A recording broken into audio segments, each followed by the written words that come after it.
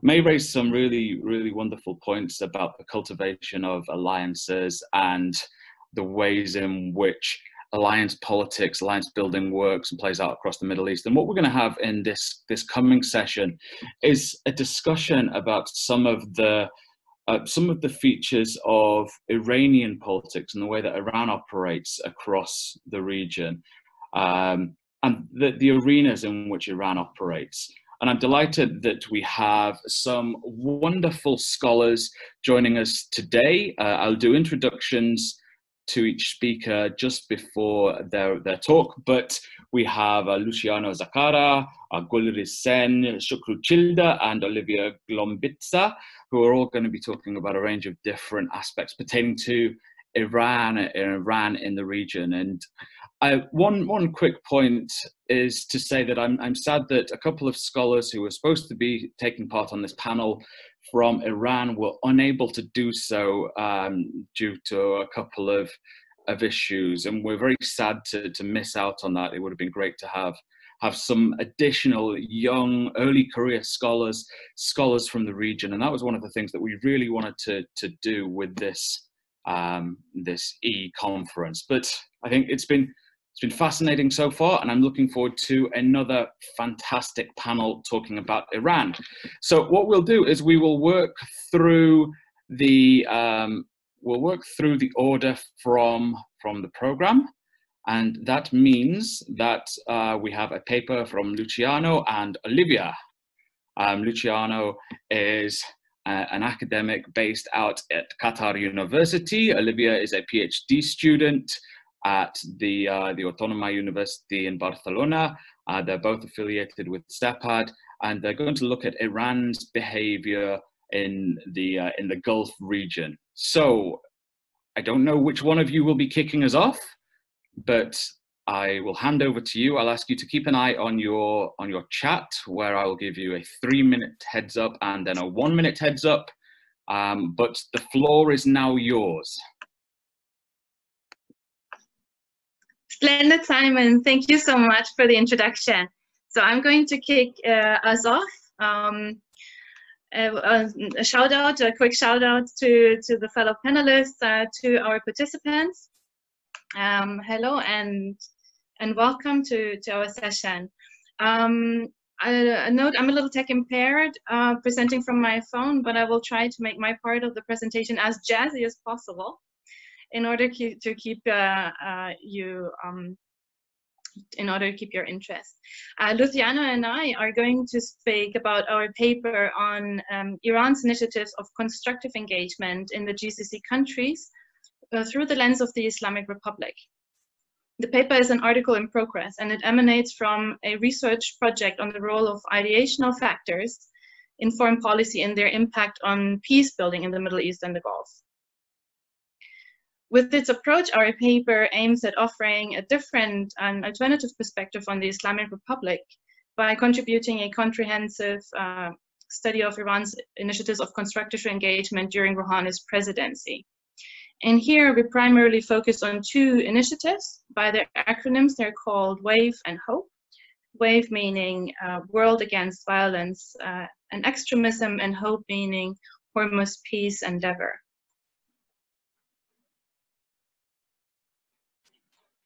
The background to our study, and we heard a little bit about this already during May's presentation if you had a chance to participate. The background here for us consists of the changes that were triggered by the Islamic Republic in regards, by the Islamic Revolution, pardon, in regards to regional and international order. Because as is well known, the revolution had changed everything for Iran. Not only did it mean an overhaul of domestic politics, but it also meant a fundamental change in Iran's place in the world and the region. Long-standing alliances were dissolved, and amongst others, Iran lost its place and status as regional anchor for the United States. So transitioning to an Islamic Republic under the leadership of Iran's first supreme leader, Imam Khomeini, Iran developed its official revolutionary ideology and means of foreign engagement. The changes perpetuated by the revolution further led to Iran's increasing isolation, regionally as well as internationally. And the Islamic Republic has since then sought to carve out its new role and place. In our paper, we argue that despite the often perceived rigidity of its ideology and much anti-Western rhetoric, Iran's official revolutionary ideology is neither monolithic nor fundamentalist, but inherently pragmatic. And it is in line with Iran's overall foreign policy approach to realize its interests. Consequently, over the years, Iran has introduced a number of initiatives of constructive engagement to achieve its various goals. And those include, amongst others, the normalization of relations with regional and international actors, the reintegration into the international community, the achievement of regional peace and stability, the overcoming of pressures of isolation and sanctions, the reduction of tensions, and the acceptance as regional, as important regional player. I need to break here for a second. Unfortunately, I have construction work in the building next to me since yesterday. Elias, could you give me could you tell me whether this is bothering? So I put on headphones. We can't hear anything. You're all sounds clear. Yeah. Okay, great, because it's quite loud for me. Good. So I said the acceptance as an important regional player. So on one hand, we have these foreign policy goals, but also Iran is catering at the same time to domestic pressures and demands. However, while we believe that ideology is not the only driver of foreign policy, we contend that the official revolutionary ideology sets a discursive frame and plays an important role as a means of discursive persuasion. For our research, we utilized a range of primary and secondary resources, such as official discourses, agreements, and documents to study how these two initiatives, Wave and Hope, connect to Iran's official ideology, to its overall foreign policy approach, and thirdly, to prior initiatives. And in addition, we seek to illuminate how these initiatives' objectives look like, what their domestic and international political context was or is, and the role of Iran's ideology in its discursive appeals. So I just mentioned that we argue that Iran's ideology is neither monolithic nor fundamentalist, but inherently pragmatic.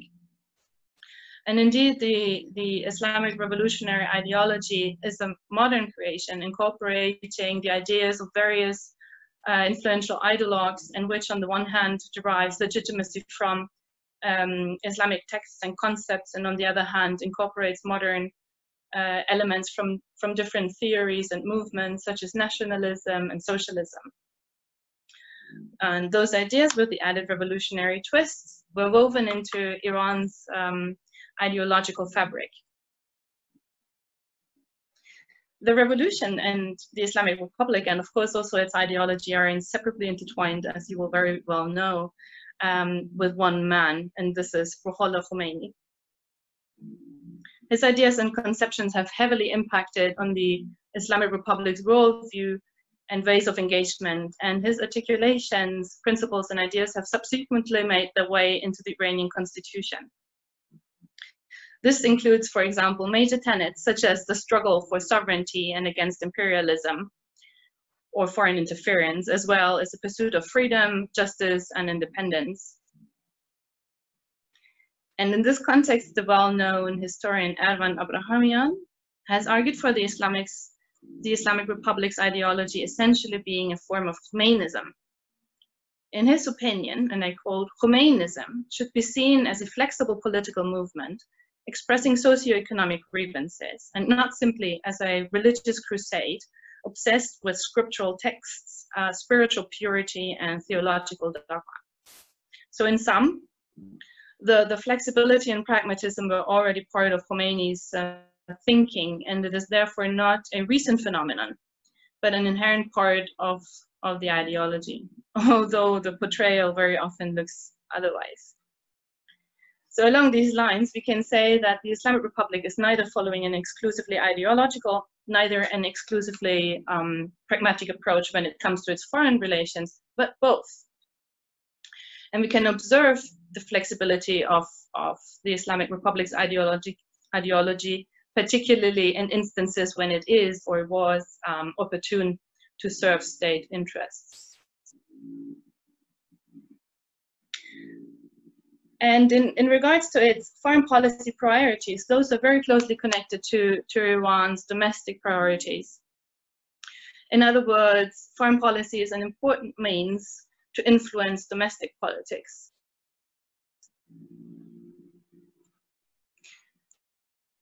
At the inception of Rouhani's presidency, Iran's economy had been, and well, in fact, it is still the case, badly affected by the aforementioned years of sanction and isolation. And also the relations with countries inside and outside of the region were perceptibly tense when Rouhani took over. So the government was under heavy pressure from the beginning, and improving the economic situation and stabilizing the internal state of affairs was a primary objective for the new government. And the chosen path to do so went through a change in Iran's foreign engagements in order to emerge from the ongoing decades of isolation, to be able to re-enter the international financial system and to regain legitimacy on the international stage. And to this end, Rouhani and his government built on dialogue and a much more pragmatic approach. And these two initiatives of the government that we are discussing in our article form part of these efforts. In line with, so the government does this in line with the constitution, but I should mention in stark contrast to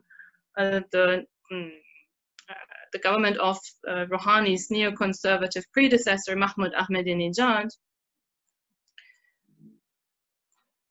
Rouhani and his government here, they place their fortunes on fostering the normalization of relations with countries in the region and also beyond.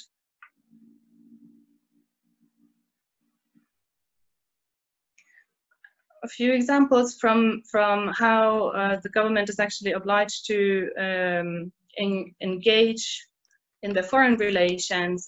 They're supposed to develop foreign policy based on Islamic standards, and they have brotherly obligations vis-a-vis all Muslims, and should show an unqualified support for all the oppressed nations of the world. In an article published in 2014 in Foreign Affairs, the foreign minister, Mohammad Javad Zarif, he lays out a couple of the principles of Iran's post-revolutionary foreign policy under the government of Rouhani, and these include a range of domestic objectives, such as the preservation of Iran's independence, territorial integrity, national security, and the achievement of long-term sustainable national development.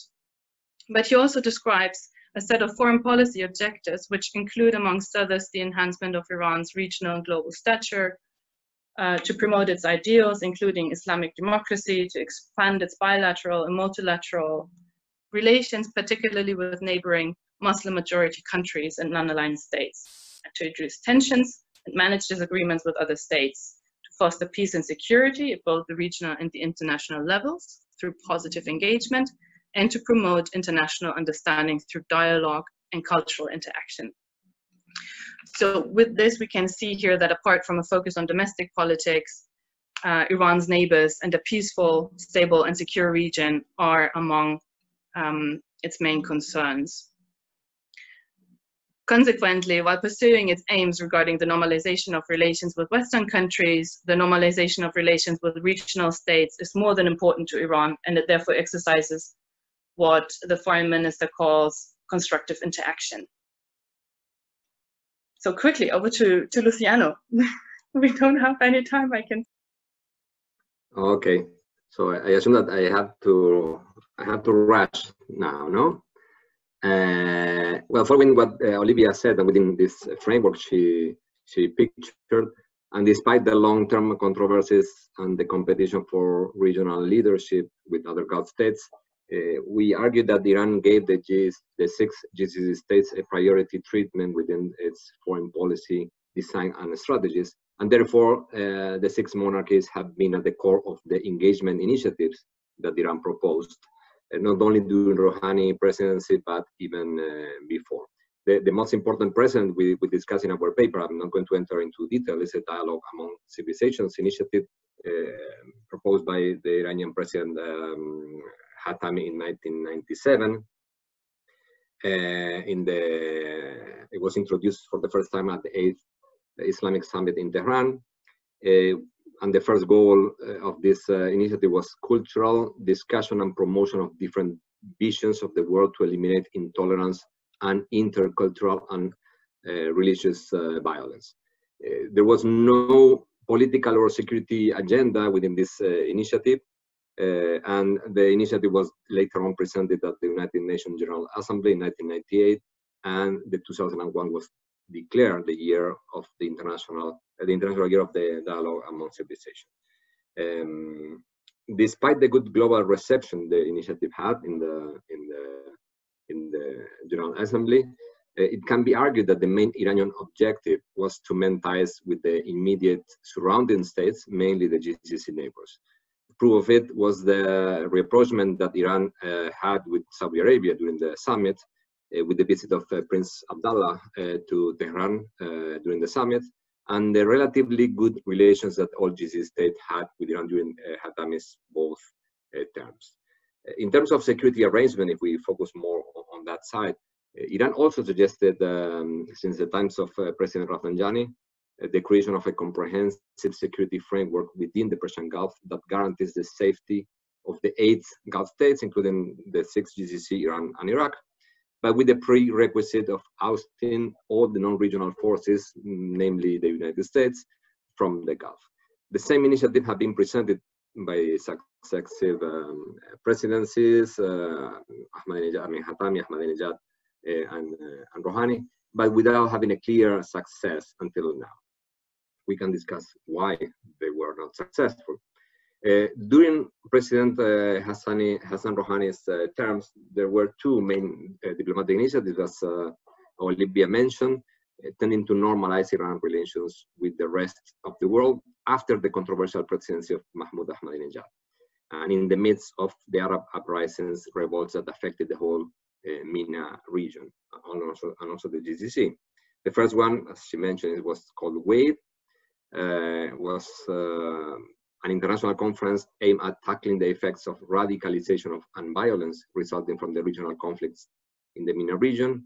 And like the dialogue among civilizations, the initiative was presented at the United Nations General Assembly in December 2013, and it was adopted by the Assembly. The conference was held in Tehran in December 2014.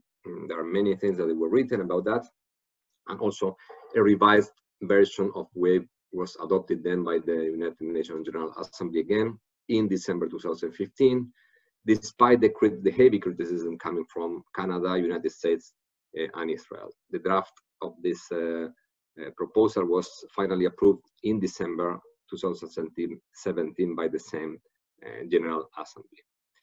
Like the dialogue among civilizations, the WAVE initiative was aimed at reducing the tension within the MENA region, mainly in the Persian Gulf, despite the fact that the objective was getting worldwide support. So meaning that normalization is behind the idea of getting the broad international support of this initiative, regardless of the US rejection of the Iranian initiative. But the second and the most important of the Rouhani's initiatives in foreign policy was the Hope of Hormuz Peace Endeavor initiative, presented again at the United Nations General Assembly in November 2019. This initiative came in the midst of an increasing tension between both Iran and Saudi Arabia, and Iran and the US after Trump withdrawal from the JCPOA, the nuclear deal, in May 2019. And the escalate after several attacks that took place in the Persian Gulf water against GCC interests, mainly Saudi and Emirati interests. The originality of this HOPE initiative compared with the other ones that we discussed in the paper is that for the first time, a security arrangement proposed by Iran to the GCC neighbors did not exclude, at least in principle, the US presence represented the state security. Then, of course, the agreement has nuances, and of course, at the end of the day, Iran would prefer the United States not to be included. But this was, in principle, what the Zarif presented in November in New York, and later on in the conference, was repeated again in the conference Tehran Dialogue in January 2020.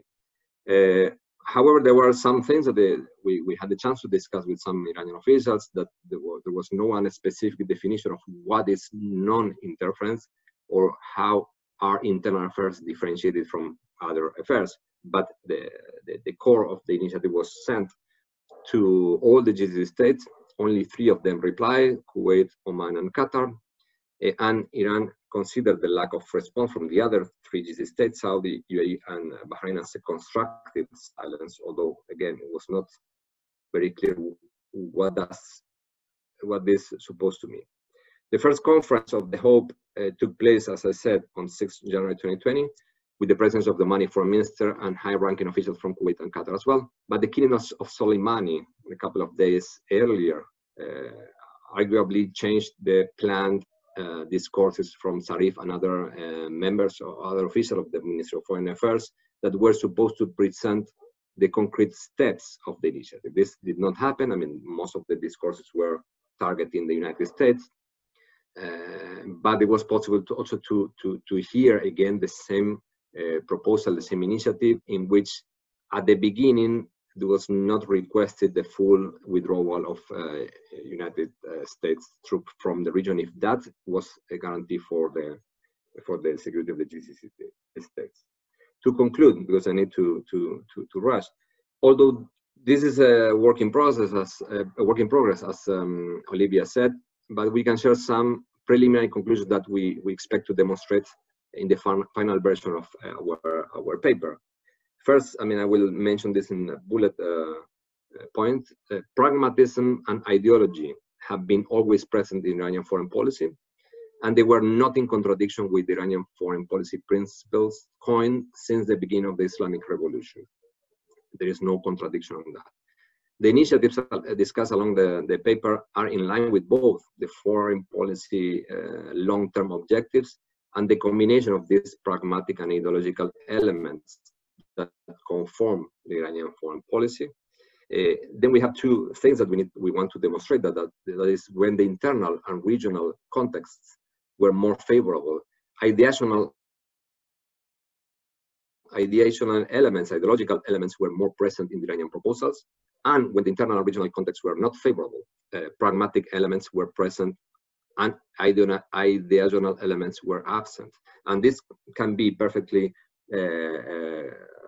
demonstrated comparing WAVE and HOPE initiative, that they were different in principle and the scope of the initiative and the kind of agreement that was suggested by Iran. And finally, there is a consistency and congruence between discourse and action in Iranian foreign policy. These are the main elements we want to demonstrate in our paper. As I said, this is a work in progress. We hope we can have the final draft for the paper, so we can discuss more thoroughly with you, colleagues. Thank you very much. Thank you very much, Luciano and Olivia. Really interesting stuff.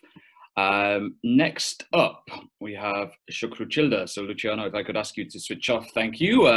And if I can ask the 2 of you to mute yourselves, just to prevent any drilling noises that started to creep in towards the end, Olivia, that would be very kind.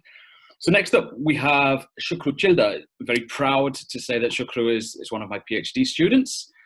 He's working on the role of oil within the context of a rivalry between Saudi Arabia and Iran. And he's a recent contributor to a CEPAD report looking at de-escalation in the rivalry between the 2 states. And so Sukru is going to be talking today about that space, that role, that arena, that role that oil plays in the context of this rivalry between the two states. So Sukru, I will remind you, please keep an eye on the chat box. I will give you a 3-minute warning and a 1-minute warning. And I'll just quickly remind everyone that if they want to take part in the discussions, you can do so in the chat box. You can post your questions in the Q&A box, or you can join in the discussion on Twitter. And if you want to take part in Twitter, you can use the hashtag multipolarmina. Okay, that's multipolarmina, all one word, Mina, all caps. Okay, Sukru, over to you. The time is yours, the floor is yours. Okay, thank you so much, Simon. And also very huge thanks for our SEPAT team who organized this event today for us. Just I wanna share my screen with my PowerPoint.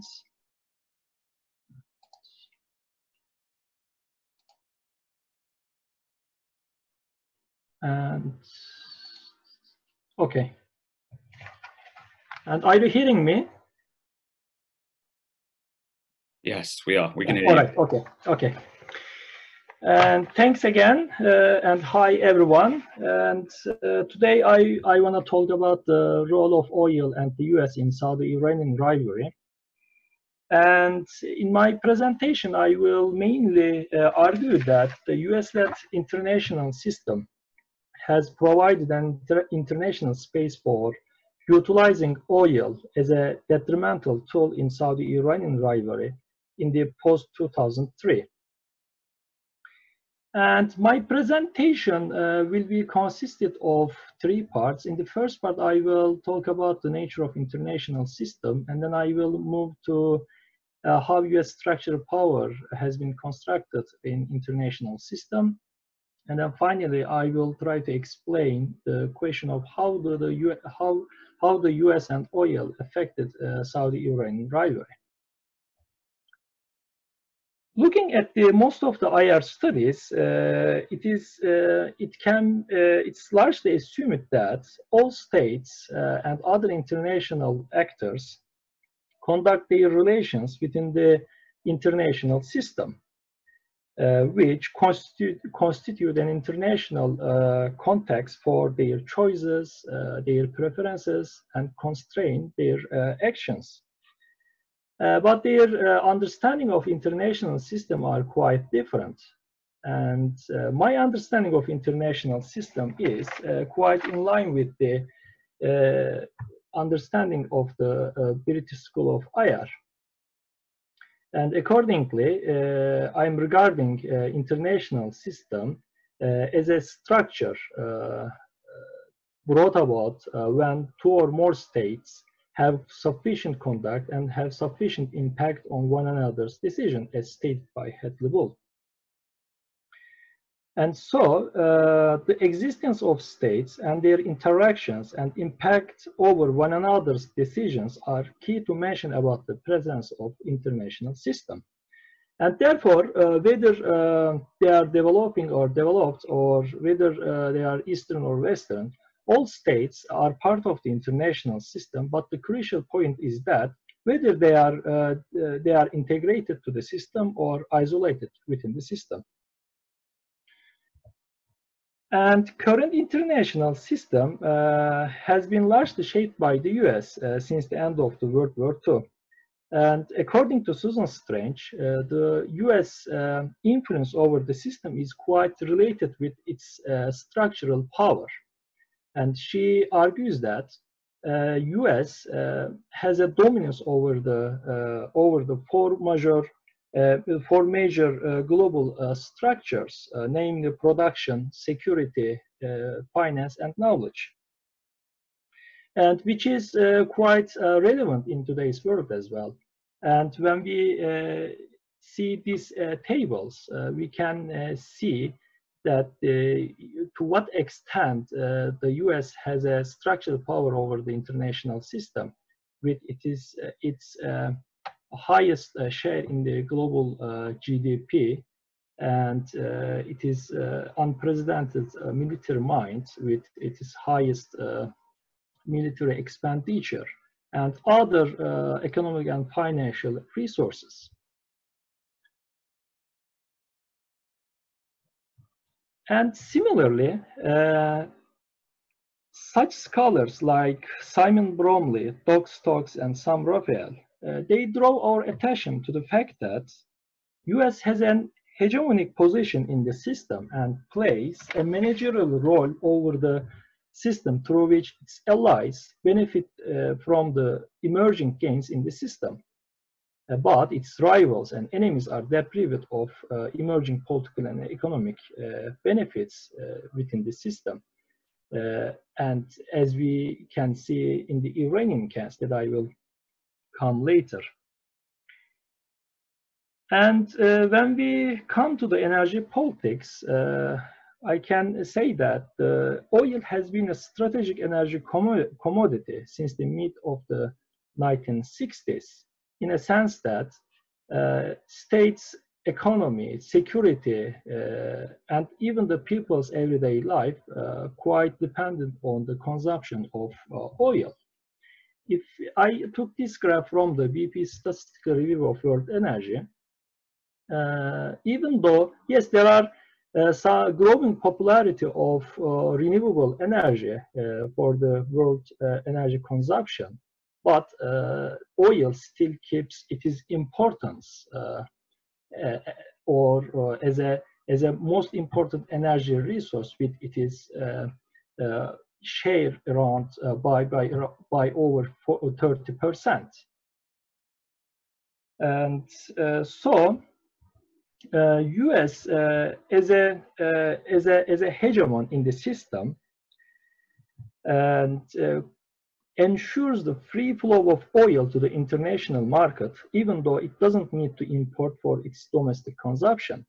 To this end, the US is quite eager to opening up the energy-rich economies of the developing world to the international market, either through the consent or through the coercive measures.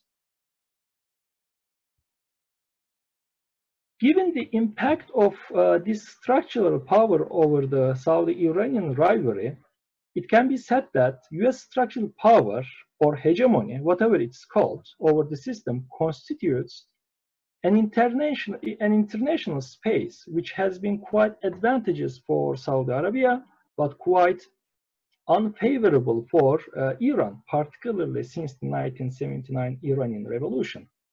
Since then, Iran had to deal with severe international isolations that would cripple its petroleum industry, which was the heart of the Iranian economy at that time.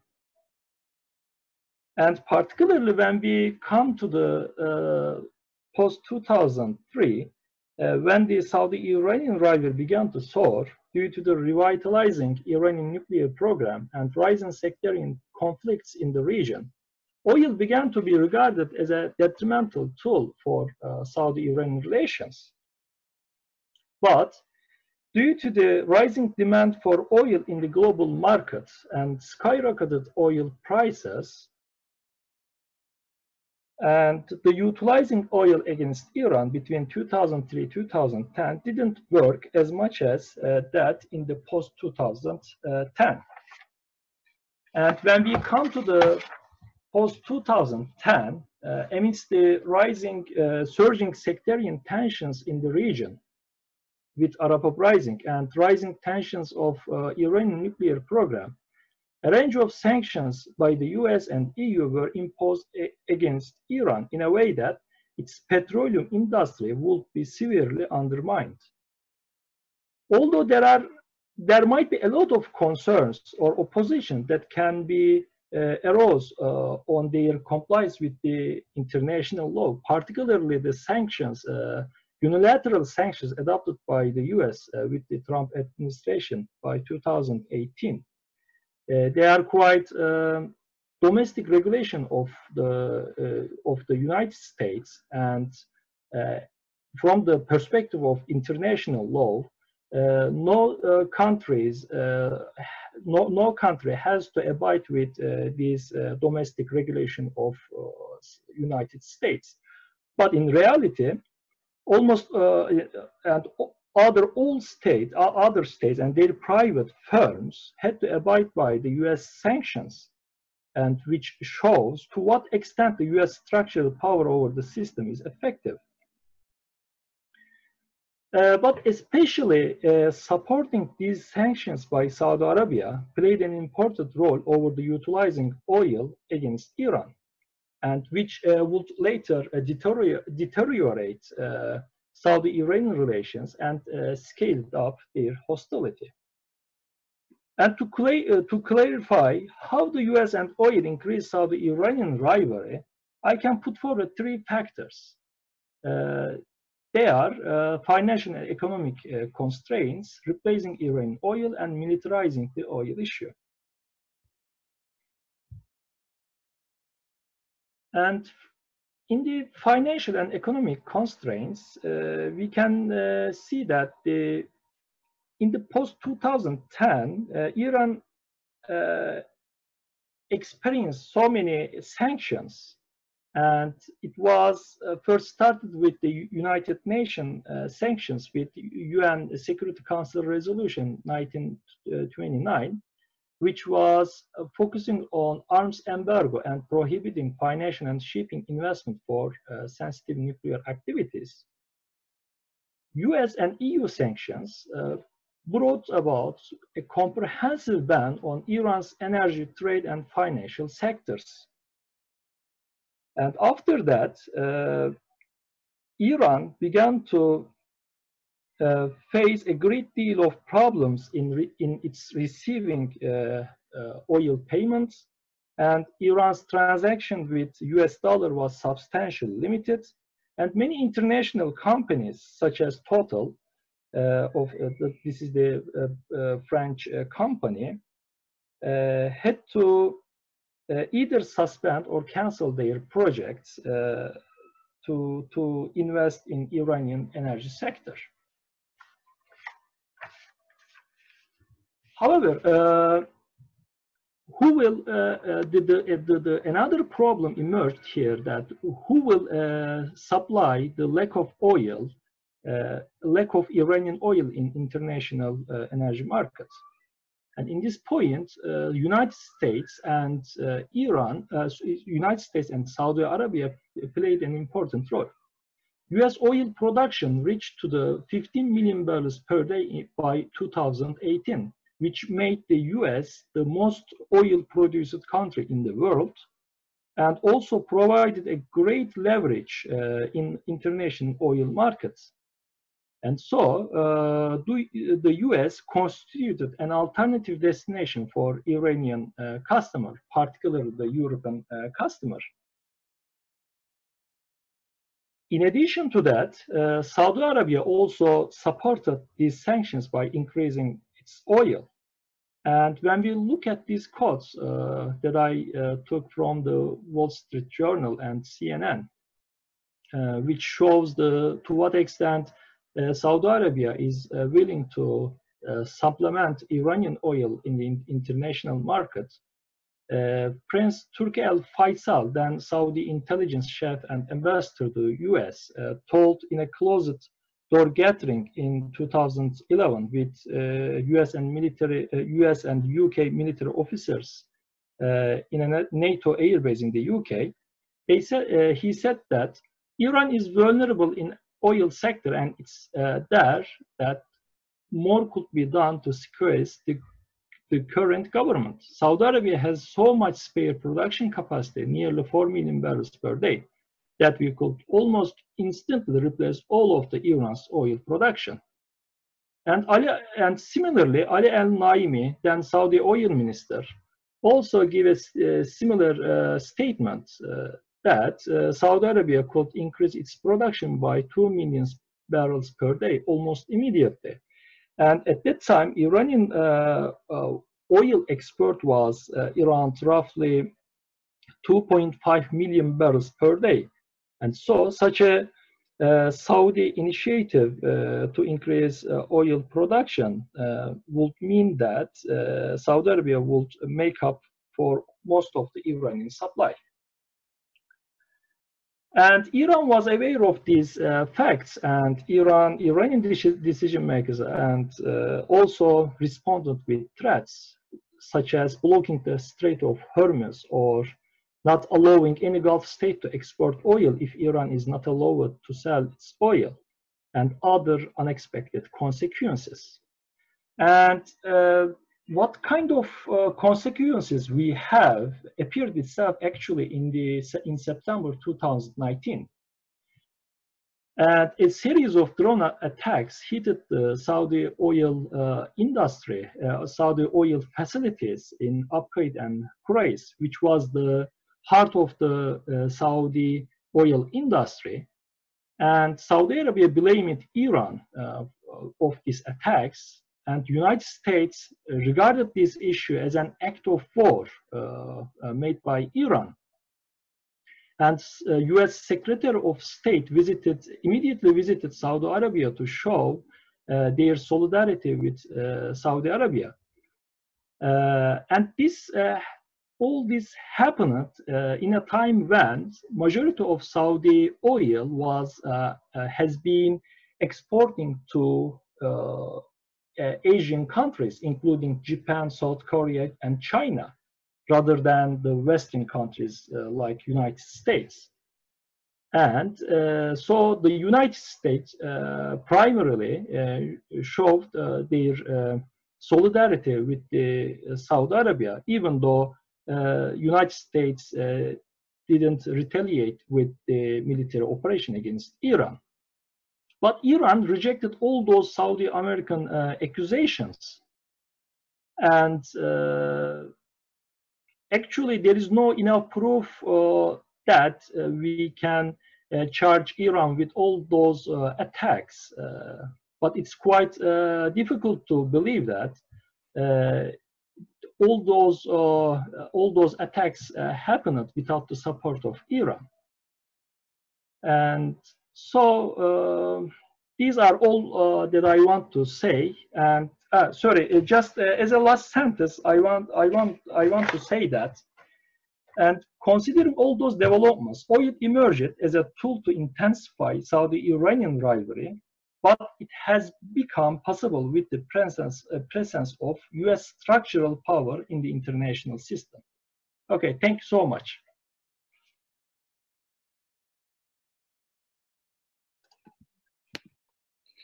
Wonderful. Thank you so much, Sukru. That was a really interesting presentation. Raises a lot of important questions and provokes a lot more, I think. What we'll do after our final presentation is I will share a few of my thoughts as a sort of informal discussant ahead of opening up into the Q&A. Basically, I'm filling in for our presenter who was unable to make it at the last minute. But our final presenter today is Gulriz Sen, who is at the Tob University of Economics and Technology and Political Science. I'm really excited to hear her observations today. It's going to be a really interesting contribution to what's been a fascinating panel already. So I will ask you again, Gulriz, keep an eye on the chat function, please. I'll give you a quick warning. I will ask the rest of you, if you have questions and comments, please put them in the Q&A box, share them on Twitter. Yeah, fantastic. Okay. Gulriz, the panel is yours. Okay, thank you, Simon, for the introduction. Hello, everyone. Greetings from Ankara. Let me share my PowerPoint presentation with you before I start. Okay. Many thanks for organizing this excellent event. I'm very pleased to be a part of it and join this excellent discussion. As you see on your screens today, in my talk, I will reflect on Iran-US affairs and actually discuss the implications of Iran-US enmity on the multipolarity of Middle East politics. So as we all know, Iran continues to be a major preoccupation for US Middle East policy, even though United States has been in retreat, in a gradual retreat from the region since 2010s. And of course, US is a major preoccupation for Iran's domestic politics and foreign policy since the revolution. And what we observe is that after a brief interlude of intense diplomacy over nuclear crisis during Barack Obama's presidency, Iran-US affairs are now once again caught in a new web of crisis under Donald Trump's presidency.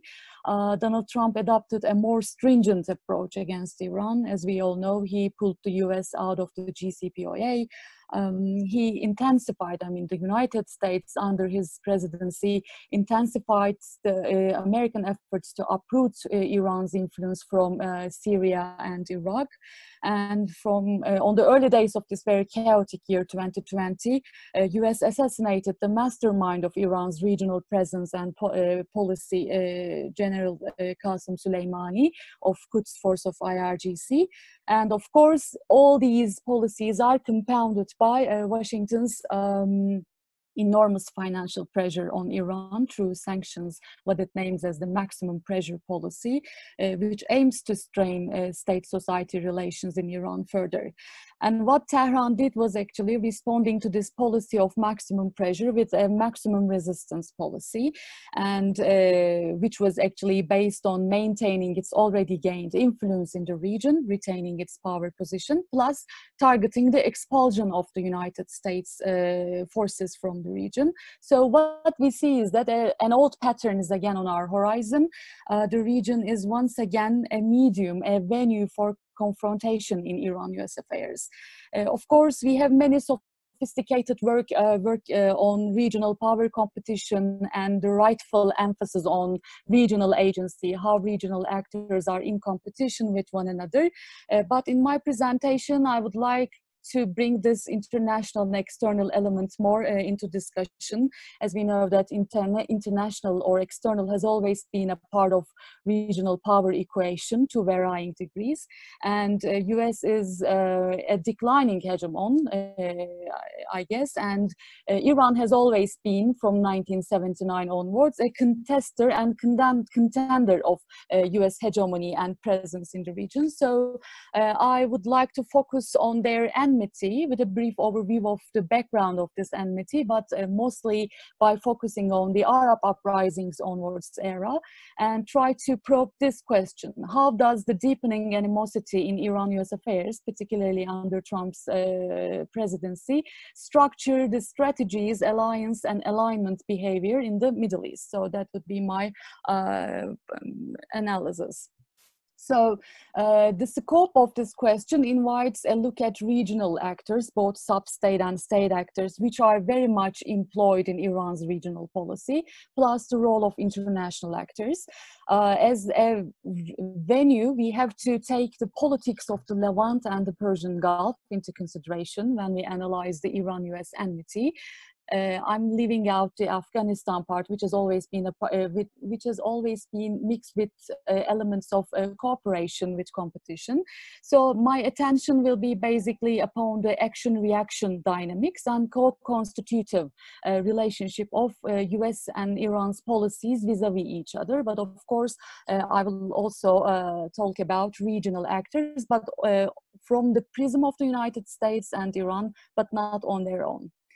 So due to time constraints, I won't go very deep into detail in these sections, but it's important, I guess, to emphasize that we're talking about enmity in Iran-US affairs, but actually this is very much built upon the end of a very strategic alliance with the Iranian Revolution. And from then onwards, they turned into bitter adversaries, once very strategic allies. So there was a shift from the Nixon doctrine, which actually tasked the protection of strategic waterways of Persian Gulf with Iran under the Shah, to Carter doctrine, whereby the United States had to fortify its presence in the region. We have been debating Iran-Iraq war through very fruitful discussions today in May's presentation as well. So in Iran-Iraq war, we have seen the strategy of the United States of containing and balancing revolutionary Iran with Iraq. But also US made sure that Iran didn't totally collapse and fell prey to Soviet encroachment. So there was a balanced approach in that regard. And what we talk today, I mean, the foundations of many actors and issues we have been talking today were laid in the 1980s, in the immediate aftermath of the Iranian Revolution, the formation of the GCC in the Persian Gulf, and the formation of Hezbollah in Lebanon via Iran-Syria alliance have to be noted in this regard. In the 1990s, we have a change in US policy of balancing Iran with Iraq, as now declared rogue states of the region. United States started to employ a policy of dual containment, so there was a policy shift in that regard. And we have seen Middle East peace process, which actually made alarming calls for Iran because of the possibility of Israel's normalization in the region and Iran's only Arab state ally, Syria, leaving Iran, than making peace with Israel. So there were these sorts of concerns. And another crucial change and institutionalization of power was witnessed in the Persian Gulf security architecture right after the Gulf crisis of 1990-1991, which showed that, you know, US was to stay, but Iran was actually out of this architecture, even though Iran was expecting that the goodwill it showed during the crisis would beget goodwill, as United States was saying by then, but these were not really materialized. So this was a source of deep disappointment for Iran.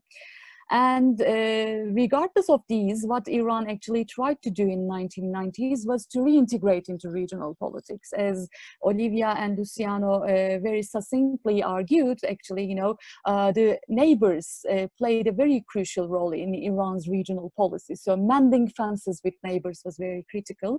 So we have observed detente with Saudi Arabia right after the 1991 Gulf crisis. And Iran from then onwards was actually seeking for a collective security arrangement in the Gulf that would expel US forces and that would rightly install Iran into that framework. And as one Iranian professor mentioned, actually Iran's policy was containing the United States as United States was containing Iran. And this was done through enhanced diplomatic ties with regional and international actors. Having said that, Iran also searched for some sort of moderation and modus vivendi with the United States as well, under Rafsanjani and Hatemi administrations, but these did not really achieve its efforts. So the bulk of my presentation is actually related with the developments from 2000s onwards and the Arab uprisings. So as we all know, the most definitive shift took place with the Iraq war in 2003, because now the US shifted from an offshore balancer into an occupying force in the region. And then, of course, there were dramatic changes in the international politics of the Persian Gulf, which were directly related with Tehran's soon expanding sphere of influence in the region. And this is the Persian Gulf part of it. Plus, there were major developments taking place in the Levant, which for Iran solidified its presence in the Levant. So there was some sort of connection between Iran's sphere of influence in the Persian Gulf and the Levant. And Hamas' parliamentary victory and Hezbollah's robust fight in July war in 2006 actually helped Iran to define itself more of a superpower in the Middle East. And that's during that time that in the literature we have seen reference to Iran as the regional powerhouse, or, you know, a pivotal state, which is very critical in Middle Eastern issues. Of course, when we talk about US-Iran enmity, we don't and we can't claim that Iran is the military match for the US military, posture. However, Iran actually registered great advances in asymmetric warfare, and this was basically for the survival purposes against an imminent attack from the US and/or Israel at the very height of the nuclear crisis. So the emergence of axis of resistance, which has seen its first real test actually in the Syrian civil war, was coming into shape during this era, in which Iran was relying on non-state allies and proxies plus Syria as front lines and as means of deterrence in the possibility of an attack against Iran. And in nuclear crisis, the nuclear program has turned to be a virtual deterrence card. And actually, having seen what happened to Iraq and Libya, Iran wanted to hold this political decision to go nuclear as a leverage against the other actors. And it was looking for security assurances and obviously sanctions relief. Having said these military issues and competition, of course, there is one major element that Iran aptly uses in the region. It actually started to, bring forth an ideological assault against the US with the emphasis of its declining hegemony. And here it was riding on the region-wide anti-American sentiment as a source of public diplomacy over the so-called Arab Street. And of course, this was a very significant part of Iran's populist policies during Ahmadinejad era at home and abroad. So this was what was taking place in 2000s. And in the Arab uprisings, we have seen some, interesting patterns in Iran-US relations, in which I'll mention in a minute. So what we see is extended role for regional actors, obviously, and this was very much allowed by systemic changes, by the structural gaps and retreat of the United States from the region. It was claiming under Obama administration that, it was leading from behind, and its regional allies actually have to take care of the business in the region, not the United States at the forefront, even though, US had made a partial return to the region to fight with ISIS after 2014.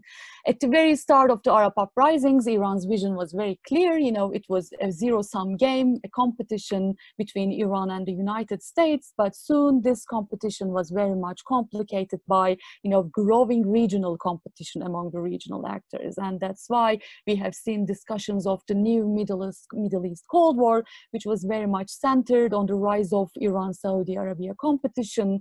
And as discussed very fruitfully yesterday, there was a growing alignment of Gulf monarchies and Israel against Iran, putting Iran at the spotlight as the gravest threat to the region and the societies. And as we all know, the Palestinian-Israeli conflict was to a great extent sidelined by the Syrian civil war, and this actually provided a room for rather sometimes covert, sometimes overt alignment of Gulf monarchies and Israel. And there, the regional actors were in opposition to Iran's nuclear deal. And this is actually the irony of the Arab uprisings.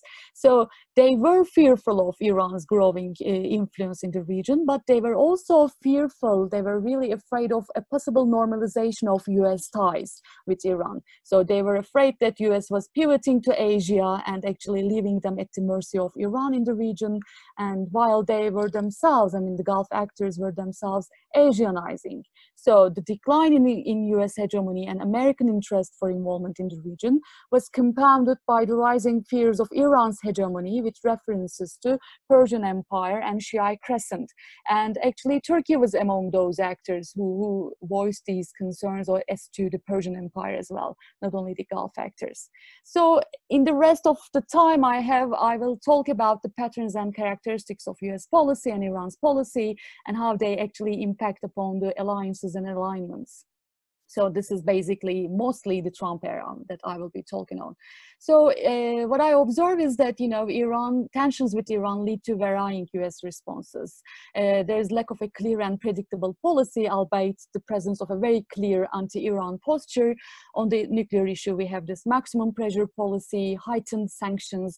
But of course, there are debates as to whether this is intended for change in regime behavior or a change in the regime. So this actually intensifies Tehran's concerns. US can't leave the region to keep an eye on Iran. So this was a discussion we have seen in Syria, as firstly made by Rex Tillerson and pursued by other US officials. And there's back and forth movement of US forces, but still US wants to retain a certain element of presence, physical presence, to actually deter Iran from engaging further and solidifying its influence. It grants allies, again, it relies more on allies, a free hand for operations. We observed this a lot in the last 3 years in Israel's airstrikes in Syria against Iran's militias, Iran-controlled militias, and the arms depots, etc. But of course, this has to take a green light from Russia as well. And former examples has been the GCC Peninsula Shield Force operation against Bahrain protest, the Saudi-sponsored Yemen war. They always had this idea of checking Iran to a certain extent in these war theaters. What I would say is that US offers a mostly discursive protection. Yes, there are massive arm deals, but the Aramco attacks showed that, you know, the US would leave the decision to retaliate to Saudi Arabia and wouldn't go for a Saudi Arabia war, right? So this was actually taken from Trump's statements. And of course, there's an ongoing investigation, and there is no clear proof that Iran was responsible for the attacks, but there's a great suspicion that Iran is behind the attacks. And besides the Aramco attacks, this anti-missile defense shield issue has never been actualized, that the Gulf actors are looking for US help. And it at times tries to change the rules of deterrence with Iran. So the assassination of Soleimani has been a very bold attempt, but actually by doing so, it invited greater uncertainty and instability to the region. We have this unfulfilled regional initiative of Middle East Strategic Alliance, the Arab-NATO initiative, in which, you know, the parties couldn't really arrive at a common, let's say, position, and Egypt left the initiative, and, you know, there is ongoing crisis within the GCC, as this initiative includes all the GCC members, and this unpredictability and mistrust invites US allies growing interest with other international players such as Russia and China. If we look at Iran's policy, the patterns and characteristics of Iran's policy, we see that Iran actually has this balancing and deterrence strategy played out with multiple actors at multiple levels. At the regional level, I can cite sub-state actors and state actors. Sub-state actors, as we all know, is, you know, the militiaization of the regional politics with the Arab Spring, as Robert Springborg denoted. So the militias in Syria, Iraq, Yemen, and Lebanon, they played a very significant role, and Iran actually found a greater place in weak Arab states and now seeks for institutionalizing its material presence, but not only in security terms, but also in economic terms as well. I will leave the discussions to Q&A since I'm running out of time. And state actors, you know, this part is also crucial. Of course, Iran wants to preserve the alliance with Syria, but also it wants to strengthen its alignment with Qatar in the GCC crisis. And also Iran has realigned with Turkey to a great extent in the post-2016 period by propping up the growing mistrust between Turkey and the United States and highlighting cooperation over competition, regional competition. Fortifying the axis of resistance matters, and actually integrating the pro-Iran PMU, the Hashd-e-Shaabi militias, to this axis matters a lot, but this would complicate Iran-Iraq relations seemingly. And of course, Iran builds upon the divisions within the GCC and currently making attempts to reach out United Arab Emirates and Saudi Arabia as well. And Luciano and Olivia talked about the Rouhani's Coalition for Hope. So in that regard, I don't want to repeat what they said, but, you know, this has been, at least this has shown Iran's continuous search for a collective security arrangement in the Persian Gulf, and the Rouhani administration made its move with this Coalition for Hope initiative. And plus, Iran looks for regional outlets to sustain trade, economic and political relations, because Iran needs these connections under the duress of American sanctions. So this is also how, you know, US strategies reflect on Iran's search for alignments in the region. And of course, the last point I would mention as to Iran's policy, patterns of Iran's policy, is inviting more global/international actors to balance the United States in the region. So this is not only in the region, but also at the United Nations Security Council, given the US campaign to extend the oil embargo and for snapback UN sanctions in the JCPOA. With Russia, we see more cooperation on strategic security issues, and with China, more on economic and infrastructural issues. This is actually a continuation of the look to the East policy to balance out West. And this West notion keeps changing. It's mostly US, but given the disappointment of Iran vis-a-vis the EU in actually compensating the US withdrawal from the treaty, sometimes EU is also integrated into this framework. But of course, this framework is not out of its problems. There is a definite competition between Iran and Russia over Syria. And of course, the complexities of US-China affairs bears upon, Iran-China relations as well. So in lieu of conclusion, if I'm to conclude, I can say that Iran-US enmity is deeply related with a number of notions: hegemony, hard and soft power, and dynamics of cooperation and conflict in the region through alignments and alliances. From historical sociology point of view, I would also argue that this enmity very much structured the institutions, identity, political economy, and foreign policy of Iran, Iran's agency to a great extent. And what we see is that Iran's national security, particularly from 2000s onwards, assumed a very regional framework built upon non-state and sub-state allies. There is a dilemma in US and its allies relationship considering Iran. That is another observation. US looks for regional allies and partners to contain and check Iran's rise, because this is the case. This was the case in leading from behind. This is also the case in America First policy. And meanwhile, regional allies, in fear of Iran's response and retaliation, want the US to step in and balance Iran.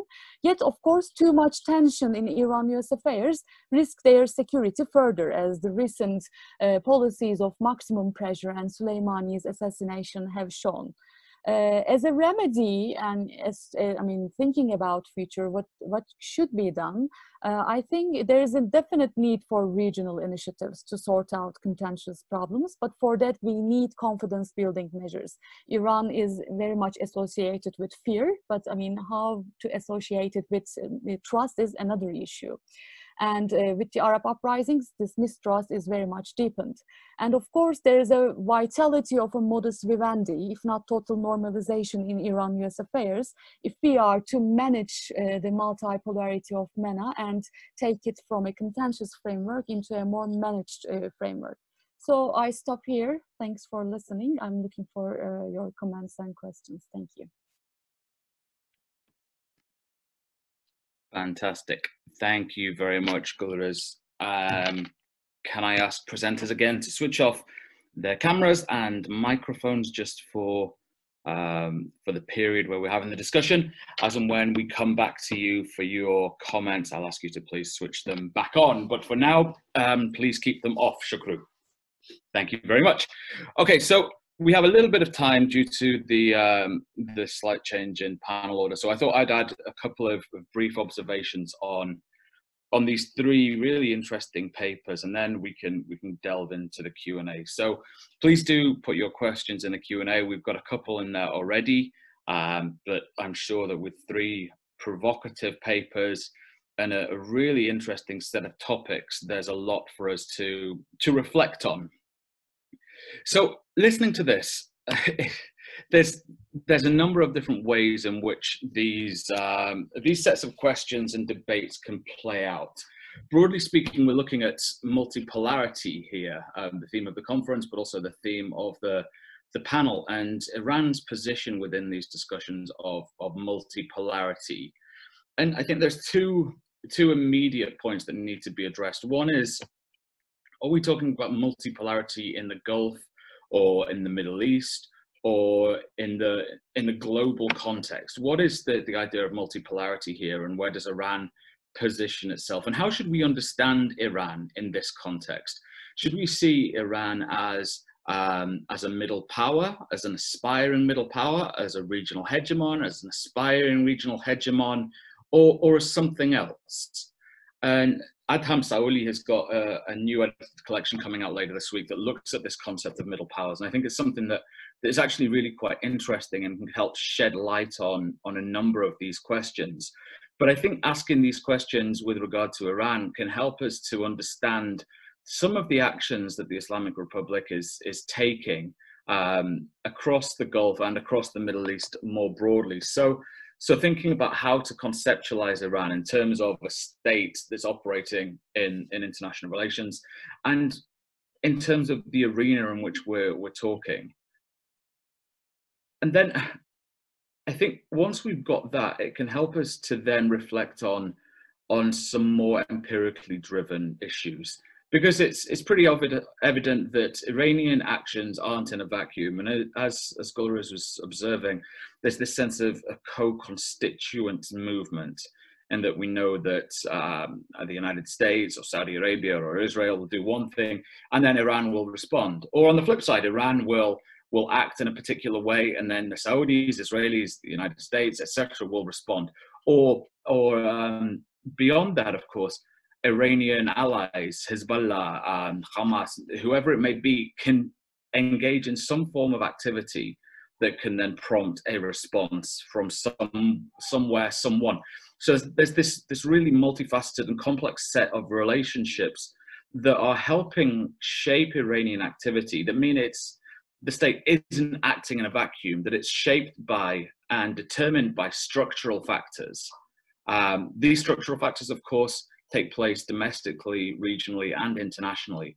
So as Luciano and Olivia were observing, there's this sense that structural factors inside the Islamic Republic have a key role to play in determining the nature of engagement with regional states. And this period in the early 1990s is you were suggesting, and Gulriz is hinting at, and Sukru has done some work on as well, of an apparent rapprochement with Saudi Arabia, I find really fascinating, because there you've got a sense of an opening up, perhaps, in both Iran and in Saudi Arabia, whereby you've got a crown prince in Saudi Arabia who's more disposed to dialogue, and you've got maybe more reform-minded officials in Iran who were able to capitalize on a weakened position of Ali Khamenei, who's come to replace Khomeini, of course. And there's opportunities, there's structural opportunities domestically. But here, and this is something to flag up for Luciano and Olivia, you're talking about this wedding together of ideology and pragmatism. And I totally understand why you're doing that. But I wonder if you can say a little bit more here about how these concepts evolve, because it strikes me that you don't have a fixed notion of pragmatism here. And you don't necessarily have a fixed notion of ideology, although you may have fixed parameters within which actors in the Iranian state can operate. And the example I always tend to give here is, when people ask about this, is yes, you have opposition movements in Iran, but you have opposition movements who are working within the context of Velayat-e Faqih, and then you have opposition movements who are operating outside the parameters of that which are tolerated by the state. So you've got different types of parameters here, different types of structural determinations and constraints. So I wonder if you can say a little bit about how ideology and pragmatism evolve over time, and how the evolving understandings of pragmatism and indeed ideology impact on one another. So I think that's a question for Olivia and Luciano. Then moving beyond that, this engagement between Iran and the GCC is equally interesting and important. Again, I don't think it's fixed. Again, I think it's shaped by a range of structural factors. And so I wonder if this can be addressed addressed by any of you. How did those external structural factors, be it regional or international, impact on the capacity for Iran to operate in a positive way with regard to its GCC neighbors? I want to put aside its relations with Hezbollah and other non-state actors for the moment. I realize that they are absolutely key, but here I want to look at structural factors that can facilitate or indeed inhibit efforts to facilitate rapprochement and dialogue and engagement with other members of the GCC states. What are the opportunities to mitigate tensions, to de-escalate, or conversely, What are the factors that lead to increased escalation? I find this relationship between the United States and Saudi Arabia particularly interesting in the case of Iran. I was doing a talk at Harvard a couple of years ago on this topic of Saudi-Iranian relations, and one of the questions that I got at the end is, why are you even bothering doing this talk? Because the talk shouldn't be about Saudi-Iranian relations, it should be about US-Iran relations. And I found that a little bit problematic because that just denies Saudi agency. But here, I think it was Gulriz and Luciano and Olivia who flagged it up. There's this period in the 1990s where there's a rapprochement between Tehran and Riyadh. But then at the same time, you've got this US policy of acting for a sort of a dual containment or a co-containment, I think it was termed. So I wonder if a bit can be said on that. How do you have this close relationship that many kind of bind up together as this one very close set of actors who are operating in tandem, in unison with regard to one thing, but then you have this period where they're going off on completely different trajectories. I think there's an interesting point to be made about the construction of this Shia crescent and regional hegemony. And I wonder if all three, well, maybe Luciano and Olivia and Gulriz can say a little bit about how that construction of a Shia crescent and indeed construction of ideas of Persian hegemony, and I stress Persian, of course, not Iranian hegemony, how does that impact on GCC relations with Iran? And then how does the GCC crisis impact, what opportunities does it give Iran? What does the crisis do for Iranian efforts to engage more with the region? And a question for Sukru, how does this COVID-19 crisis and the recent oil crisis between the Saudis and the Russians impact on Iran's position here? I think we've got a real complex web of factors that interact, that play out in a range of different ways. And there's all kinds of different structural forces impacting on a very complex state that is engaging in a whole host of different activities. Some of them are pretty positive in terms of peace building. Others, of course, are pretty abhorrent in terms of its actions elsewhere. So you've got all these different tensions, all these contradictions, all these structural pressures operating parabolically.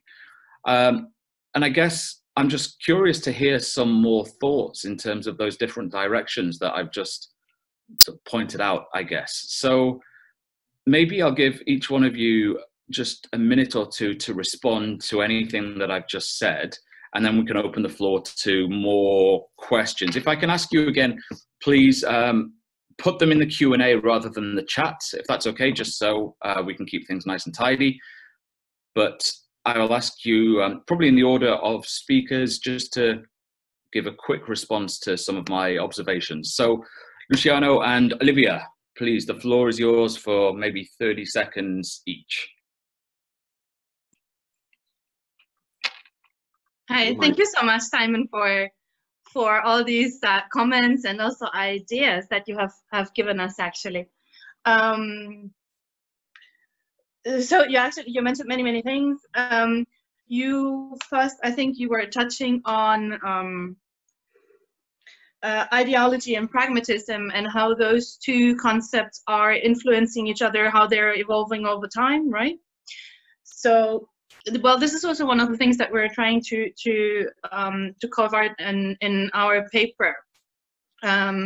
We can say that, I mean, a little bit in line with what we said in the paper or in the presentation before, that ideology sets the discursive frame. So pragmatism happens, but still the Iranian elite, and we're talking here about the discourses of the Iranian political elite, they try to move within this ideological discursive frame. So let me think about a practical example. So we we can see with the JCPOA, for example, engaging with negotiations, finally entering the agreement and signing it, would potentially contradict Iran's rhetoric, Iran's idea about engaging with what they have been called, the Great Satan, or the big evil, so to say, but nonetheless,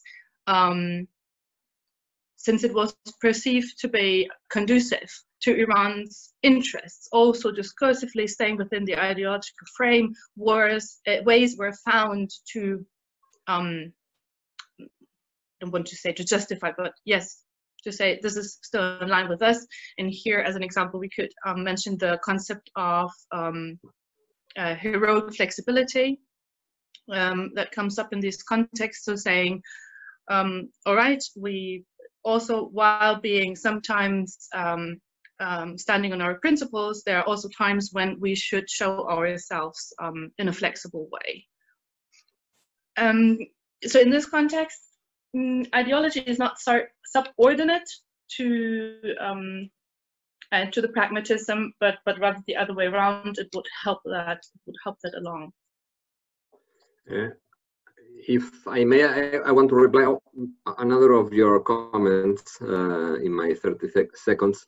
How Iran sees itself? I think that, of course, that the idea of being a regional power has been the long-term objective of Iranian foreign policy since the times of the Shah, and this continued during the times of after the Islamic Revolution and the establishment of the Islamic Republic. The problem is they changed the tools and the justification to become a regional power. My point, and this is something we discussed with Olivia, we discussed with other people as well, is if Iran achieved that goal of becoming regional power or not, bearing in mind that in order to be recognized as a regional power, you need the approval from the global power and also the acceptation from the immediate neighbors that they actually are subject to the Iranian foreign policy or are suffering the Iranian foreign policy, to use a word. The point is that with this initiative, when we compare the initiative, the Iranian engagement initiatives, we see that Iran has been more successful in attracting international support when the scope of the initiative was bigger than the regional environment than when the initiatives were very circumscribed to the region. For instance, HOPE initiative was only targeting 6 countries, while dialogue among civilizations, where they were targeting even the whole world. And they got approved by the United Nations General Assembly. They got support by other countries, third world countries, while the more focused initiatives on security arrangement, they got less support. So of course, Iran wants to be a regional power. They have the tools to become a regional power, but they don't have the acceptation from the regional neighbors, although they have the recognition sometimes from the more broader environment. Well, there are many things that you raised. I don't think we can address all of them.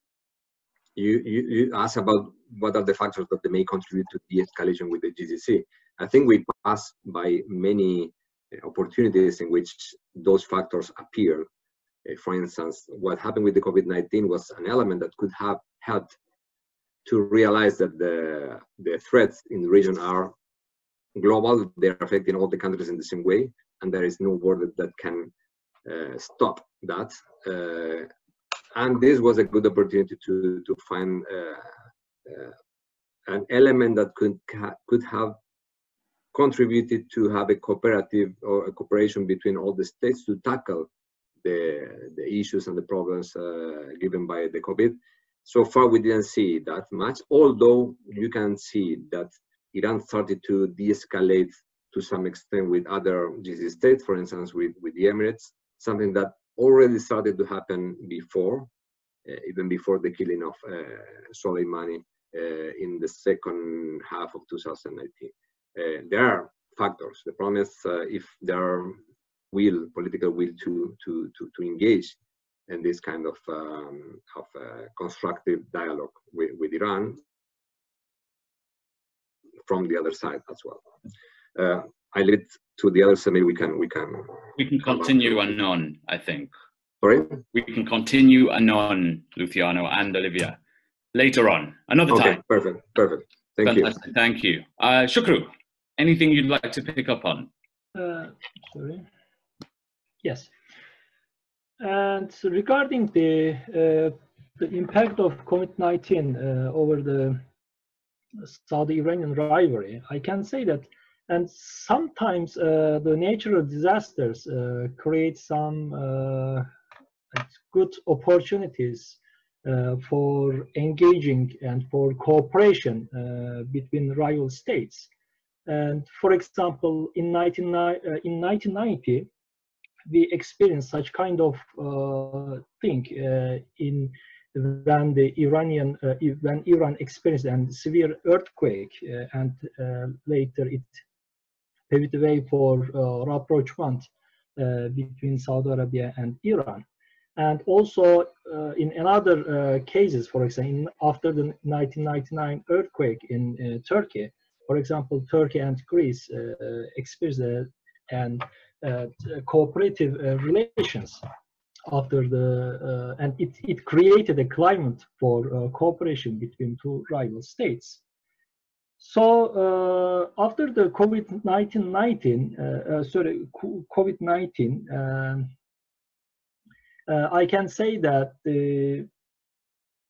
this illness, this epidemic, drained the main sources of two governments' economic resources, like oil prices dramatically plummeted, and so Saudi Arabia and Iran we began to struggle with the economic problems. So any rivalry or conflict needs some economic resources in a time when if you have some struggle with economy, and if you don't have enough economic resources, it's quite difficult to continue the same degree of conflicts with other states.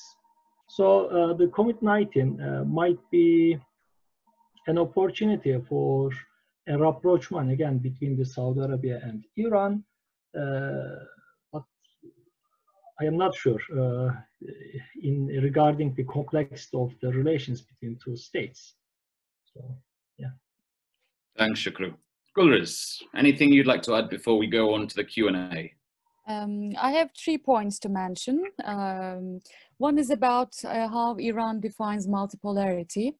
I mean, the answers to these questions also depend on which political faction is talking in Iran, obviously. I would say that, for example, reformist or more pragmatist centers in Iranian politics would, allow for a limited US presence, because they would say that, otherwise it wouldn't be too realistic to expect, a US expelled region. So there is room for US, but it must be as limited as possible. And of course, the ideal scenario is that the US leaves the region. And in that regard, I mean, if you look at the discussions in the literature, yes, Iran is obviously taken as a middle power. And I mean, analytically speaking, it's a middle power, but as Luciano argued, I mean, there's a problem of recognition, there's a problem of normalization. And still the decade of 80s resonates a lot in the construction of Iranian threat. Plus, I have one more issue to add in this first response. Iran also sees itself as a power of West Asia. And in that regard, we see the strength of this anti-colonial posture, in Iran, anti-imperialism, saying that, Middle East is a very loaded term, and actually Iran is one of the nations, very historical nations, big nations, let's say, of West Asia. So that's something I would like to add. And I have 2 more comments. One is regarding how this construction of Shiite crescent and Persian hegemony actually reflect on the GCC politics. One thing comes to my mind about this Shiite crescent is that, of course, this was voiced by King Abdullah of Jordan. And if we look to the Arab Spring era and how Jordan has been boosted by the GCC, not to fall prey to any protest and to side with the GCC, the monarchies of the region, we can say that creating such a threat perception actually help alignment of other forces more and more. And the other one is about the Persian hegemony, the Persian expansionism. As I mentioned in my talk, this was also used by Turkey as well, when Turkey and Iran were actually going through intense competition in Syria and Iraq.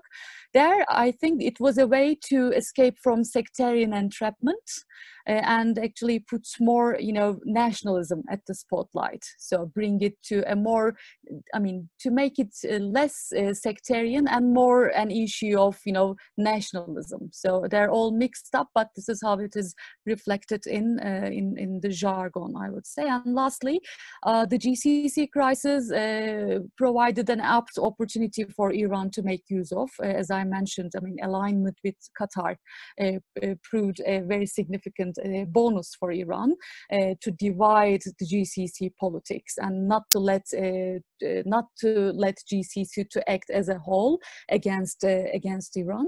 But of course, this was also used for Iran's realignment with Turkey as well, as they both sided with Qatar. So I would say that this is not only related with the Persian Gulf politics, but this is also a fruit with Iran's ongoing search for mending relations, improving relations with Turkey as well. So this is all for me now. Thank you.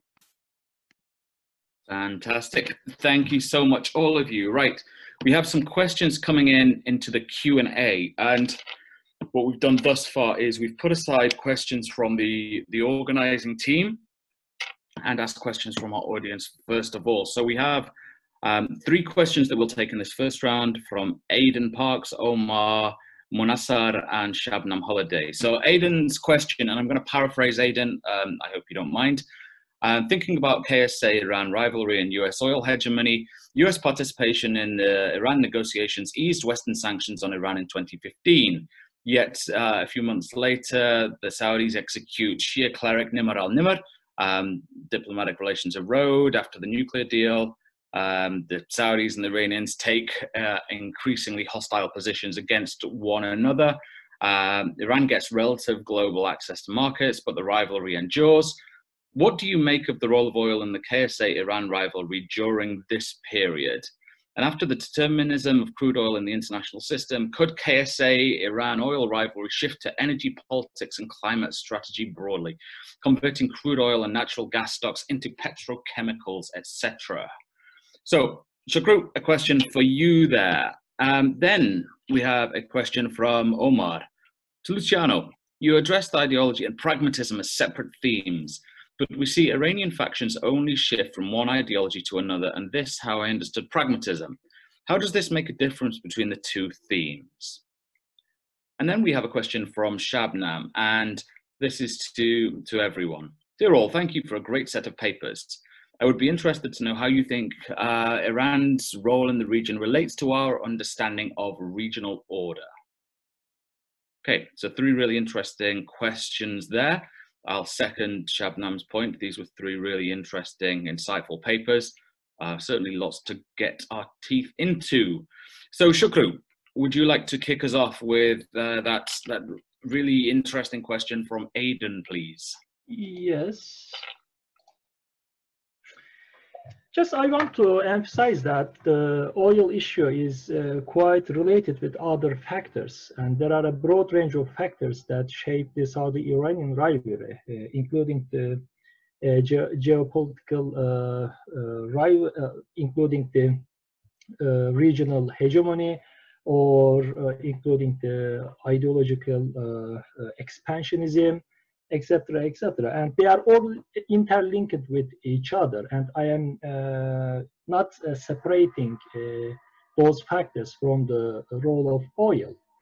And yeah, for example, particularly when we regard the domestic spheres of Saudi Arabia and Iran, the rich oil resources exist in the regions where the most dissident groups lives. For example, in the eastern province of Saudi Arabia, are the places of the Shia, Saudi Shia, who are quite influenced by Iran. At least the Saudi regime are accusing Iranian side like that. And at the same time, the Iranian oil-rich region exists in the Khuzestan region, which are inhabited by the Iranian Arabs, and they are also attempted to be influenced by the Saudi Arabia and other Gulf countries, and Iranian governments also accusing the regional Arab countries to intervene into the domestic spheres of Iran and provoke their dissident groups. And therefore, it is quite difficult to separate the oil issue with the other factors. And so when the time when the sectarian conflicts increased by the killing of the Nimr al-Nimr and also other developments by the 2015, and oil began to be regarded as a weapon against Iran by Saudi Arabia, but with the support of United States as well, particularly with the Trump administration. And if we come to the point of the question of whether Saudi-Iranian rivalry can shift the energy dependency on the Gulf, I can actually I couldn't say that such kind of development could shift the energy issue from Middle East to other parts of the world. And actually, Saudi Arabia and Iran, yes, they have great resources of petroleum in their country, and any conflicts or instability can easily undermine the stability of international energy. And so, yeah, but they have very limited influence over the international energy politics. Why? Because the prices of oil, for example, prices of oil was determined by also the consuming states' decisions. For example, when they don't need to oil, we can see the huge amount of oil supplies in the international market. So, and also in the recent years, we observed that a great number of and the increasing number of oil producers emerged in the market. For example, as I mentioned in my presentation, United States oil production increased to 15 million barrels per day, and this made the United States the #1 country in the world in oil production. And so they have, yes, they have some impacts over the energy market, but the impact by the interference of the external powers like United States, and also mitigated by the increasing production level of other oil producers. Yeah, I can say all those things. Thank you, Sukru. Okay, Luciano, Olivia, we'll ask you to be as brief as possible so we can get on to another round of questions. Thanks. Okay, great. Thank you, Simon. I'll be Luciano for a second to answer to Omar's question. Hi, Omar, again. So you were wondering about the division between pragmatism and ideology. In fact, I think this was the point we would like to make in our argument, that the ideology is inherently pragmatic, so that we're actually not we're not dividing this in fact. I think this is it, Simon, you can go on.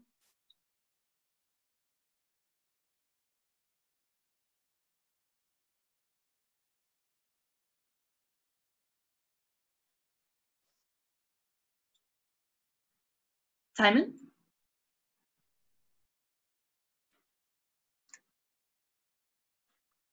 I think we lost Simon.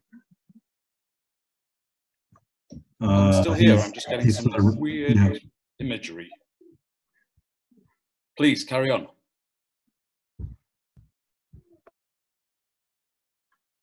I mean, we are okay with the answer that Olivia gave. I don't know which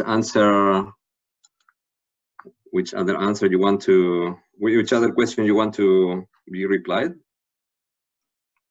I lost the track, sorry. Well, if you're done, then I'll pass it on to the final question from Shabnam. Okay, sure.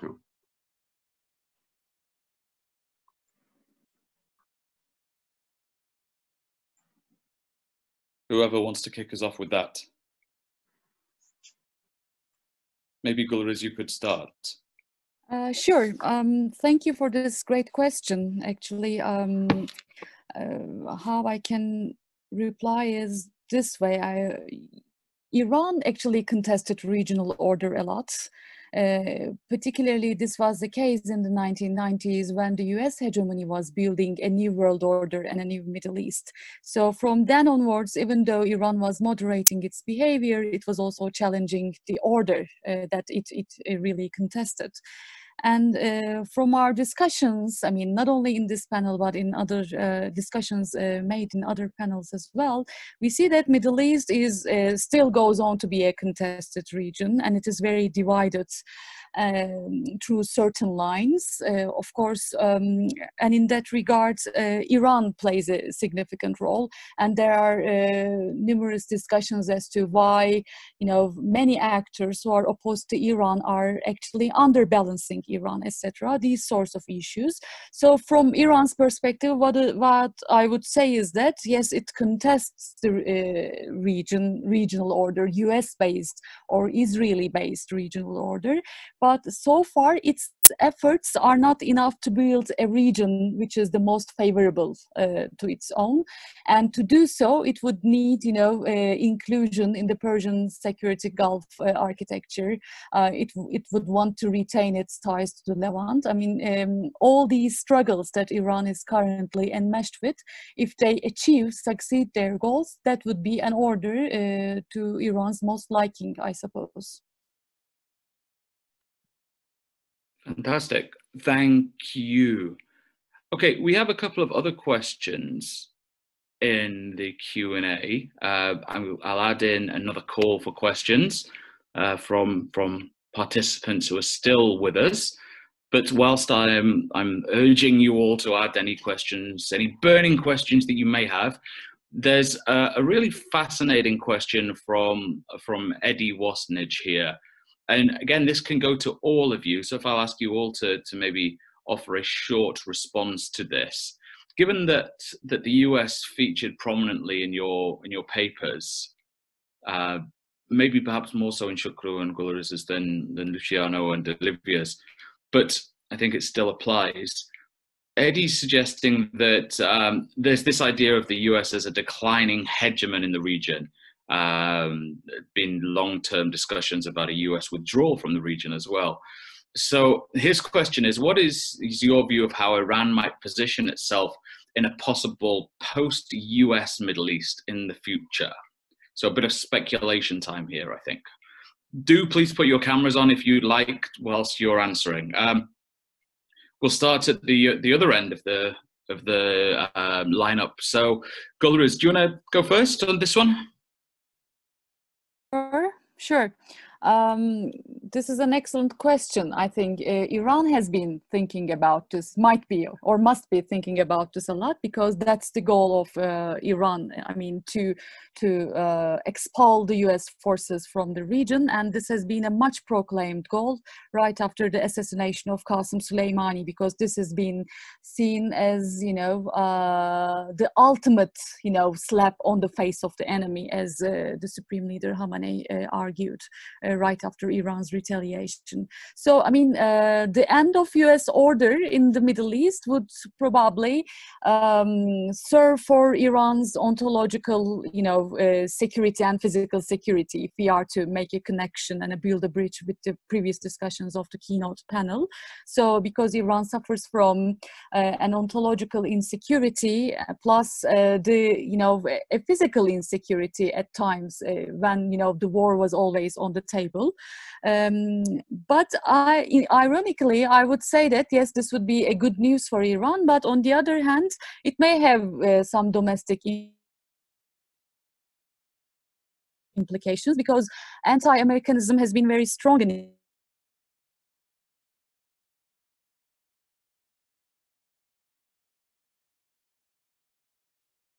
so this may be two ways, I suppose. So this would be my speculation on this question. Thank you. Thank you. Sukru, a quick response in terms of energy politics and oil. What would happen how would Iran respond to a post-US Middle East? And as Gulriz emphasized that Iran, one of the Iranian aim is to see a region without the influence of US.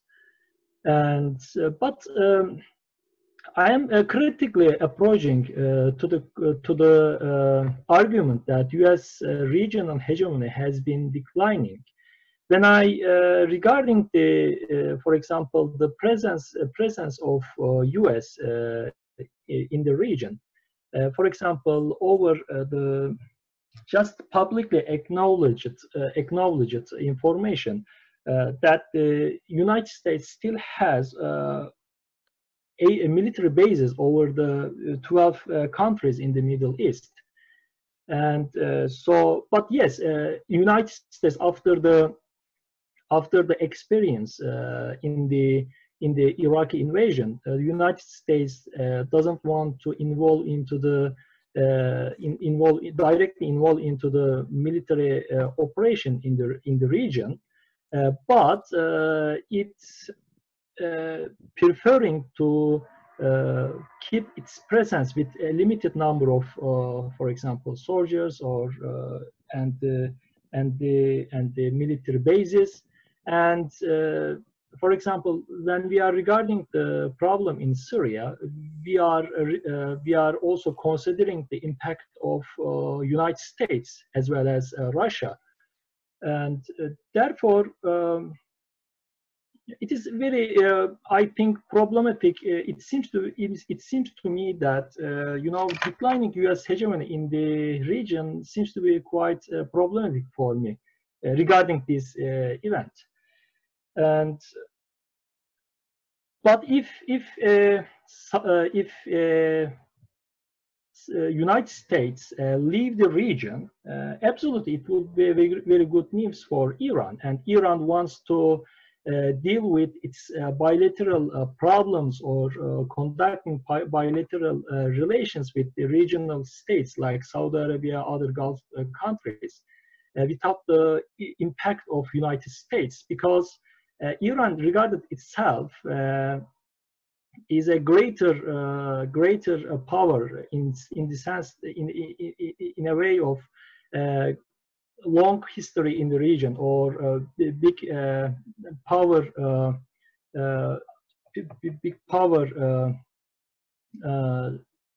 factors like the big population in the Middle East and bigger military capacity in the Middle East. So Iran wants to deal with its bilateral problems with the regional states without the interference of the United States. And it will absolutely increase the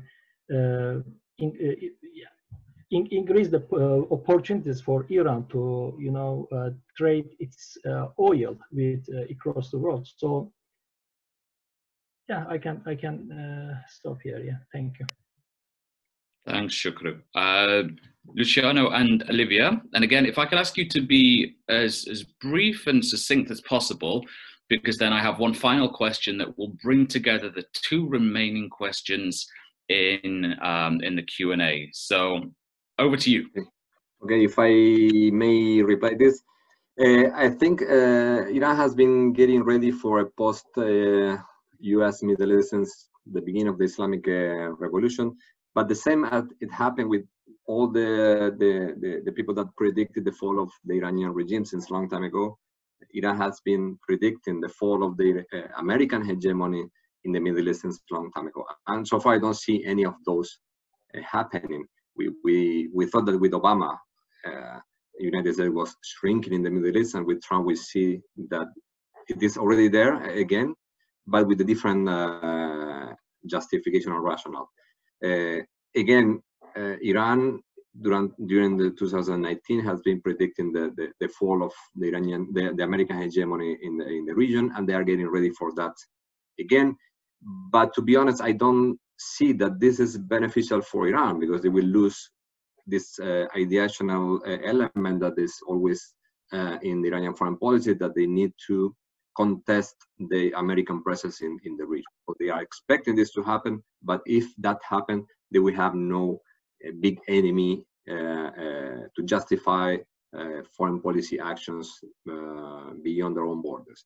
On the other hand, that said, I think that Iran is trying to position itself as a regional power, not as a regional hegemon, but as a country that can really protect or can provide protection for the neighboring countries, the same way that happened during the Twin Pillars policy during the time of the Shah, but without receiving orders from a global power. I think that's why I think HOPE is a genuine initiative that Iran wants to provide, wants to be the umbrella of the GCC states in terms of security, but to protect them against external or even internal enemies, but without receiving orders from the United States, Russia, or which other country would like to be involved in the region. Of course, for that to happen, you need the acceptance from the regional actors. That so far I don't see this is happening. But I think this is the scenario that Iran would like to have, an environment in which is stable. I mean, instability was never favoring Iran. I mean, this is also a wrong conception that some scholars have, that Iran is always interested in breaking the status quo. I think Iran is trying to preserve a status quo, but of course a status quo that is benefiting Iran and not benefiting an external power nor its enemies. But I think that stability is always in the mind of Iran, and Iran perceives that Iran is the only country that can guarantee that stability without the presence of external powers. This is more or less what I can say about that. Great. Okay, thank you very much. We have 2 minutes left on our panel, and so I'd like to fuse two remaining questions, spin it around a little bit, polish it up in a certain way, and come up with a question that's forward-looking.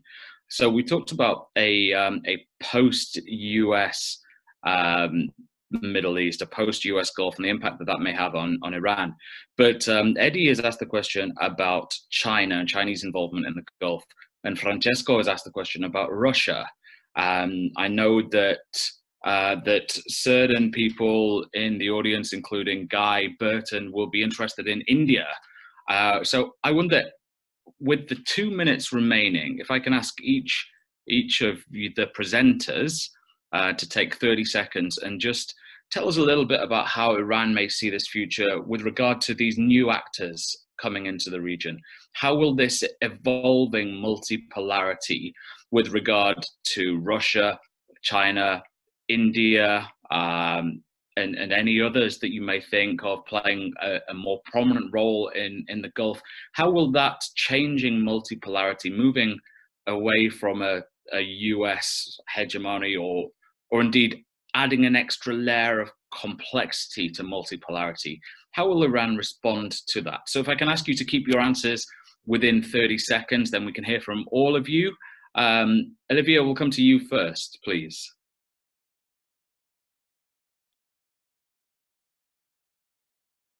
I think we've lost we her. said that. Yeah, no. I think we said we are. I'm going to reply this question if you don't mind. Okay. I think the multipolarity enters within the pragmatic approach that Iran is giving to its foreign policy. So having China, India, or other actors within the Middle East is actually in line with the Iranian foreign policy objective of not relying in one external power, but having multilateral relations with several powers that are interested in the region. The important thing for Iran is that China is not having any kind of political or conditionality approach to the relations with any of the Middle East countries. So China is equally involved in the business with Iran, Saudi Arabia, Qatar, and they really don't get, I mean, maybe Guy and other people can give another perception, but what I say is that China is not asking for anything in order to negotiate with Iran, nor Saudi, nor Qatar. The Chinese president, when they travel to the region, they visit the three countries at the same time. They are not getting involved in sectarian issues, political issues. They are not getting involved with opposition within inside the countries. They are not getting involved in internal affairs. So this is the perfect approach that any GCC or Middle East states would like to have with a country that is not interfering in the internal affairs. The only thing they want is to do business. And China so far proved to be a reliable actor. I mean, with the exception of the current situation in Iran, that China is not doing what they are expected to in terms of buying oil. And I think that would be 30 seconds. Yeah, okay. Perfect. Sorry. Thank you, Luciano. Sukru, very quickly, please. Yes. And if one day, if China come to the region to challenge the United States presence in the Middle East, I think it is very, very good. It will be very good development for Iran, because when we look at it, just as I focus on the oil issue, and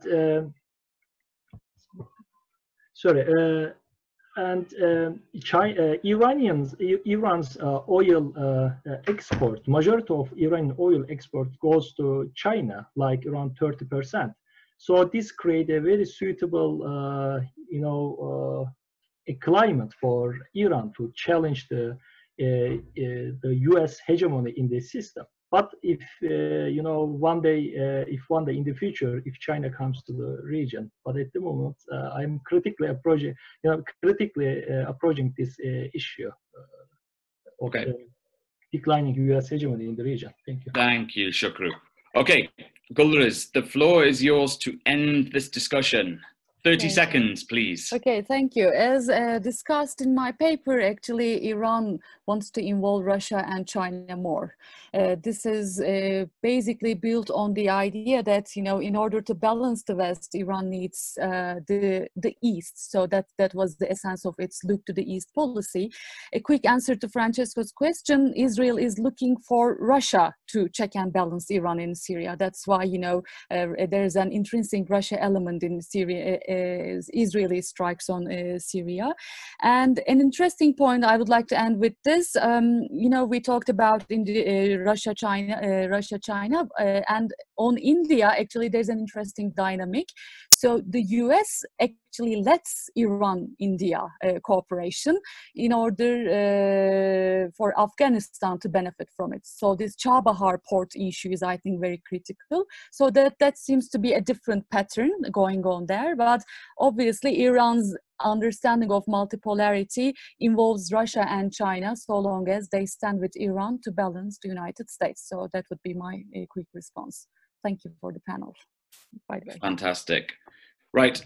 All that remains to be said is to say thank you so much to all of our panelists. Thank you everyone for coming along and listening, for the questions. I must also then just point out that in 26 minutes we have our next panel, Norms, Democratization and Multipolarity in a Global Middle East, chaired by Francesco Belcastro. So do come along if you can. And once again, thank you very much, attendees, participants, speakers. Thank you. Thank you.